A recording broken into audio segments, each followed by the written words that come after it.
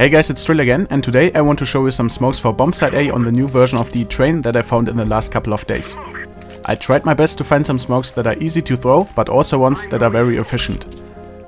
I found 3 very nice smokes that will basically split the whole bomb site in half, as you can see right here.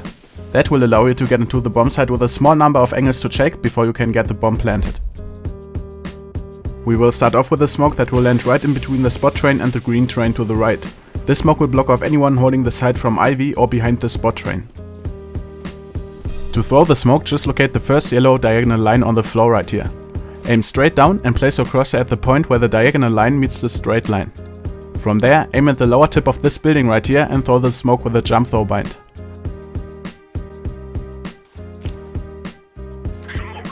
The smoke will then bounce off the crane above Bombsite A and will land right in between the 2 trains on Bombsite A.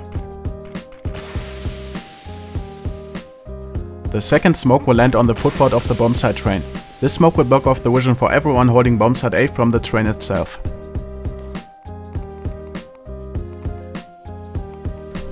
For this one you want to walk up to this cardboard on the ground. Once again, aim straight down and place your crosshair right in the corner as shown right here. Also make sure to stay crouched for this smoke. From there, look up and aim at this barbed wire above the fence. It might be hard to tell on YouTube, but there are some thicker parts on this barbed wire.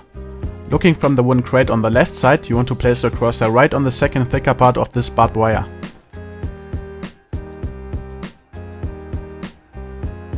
If you have some problems finding this against the sun, you could just aim straight at the sun to make it disappear, and that will help you find that thicker part on the barbed wire easier.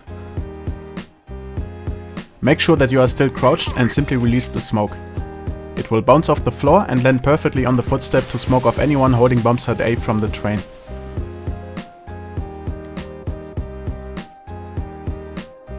Together with the first smoke, this will form a perfect wall and the counter-terrorists won't be able to see anyone even if they jump.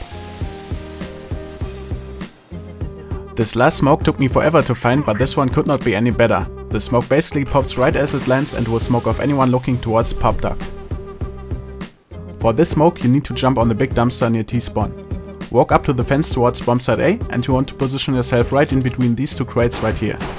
You really need to make sure to be as centered as possible. From there, place your crosshair on top of the center chimney and pull your crosshair just slightly to the right from there. So you don't want your crosshair to be dead centered on that chimney, just place it a bit right from the center.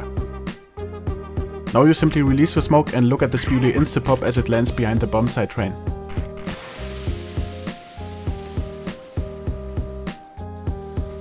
And there you have it, 3 simple smokes that can make a huge difference when executing a Bombsite A push.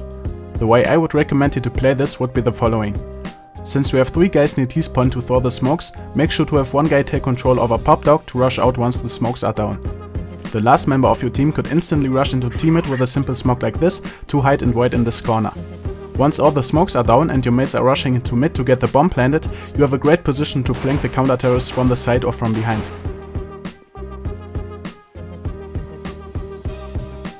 So I hope that these smokes will be helpful for your next DE train match, and I will see you guys next time.